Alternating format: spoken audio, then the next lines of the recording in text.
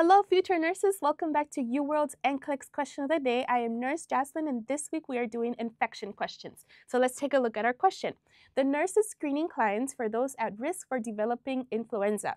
Which of the following findings should the nurse recognize as a risk factor for influenza? Select all the apply. So again, with select all the apply, we're going to have multiple correct answers, and you can take a look at them as true or false approach. So you can pause the video, drop your answers in the chat, and let's take a look at our options. Option 1, it says consumes a plant-based diet. This is incorrect. It's not related to an increased risk for developing influenza. So that leaves option 2, history of type 2 diabetes mellitus. Option 3, resides in a long-term care facility.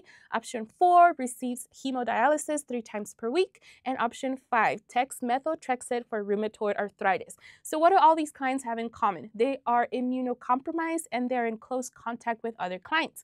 This is a risk factor for influenza. So again, correct answers are 2, 3, 4, and 5. Click the link in our bio to find out more information on UWorld Nursing.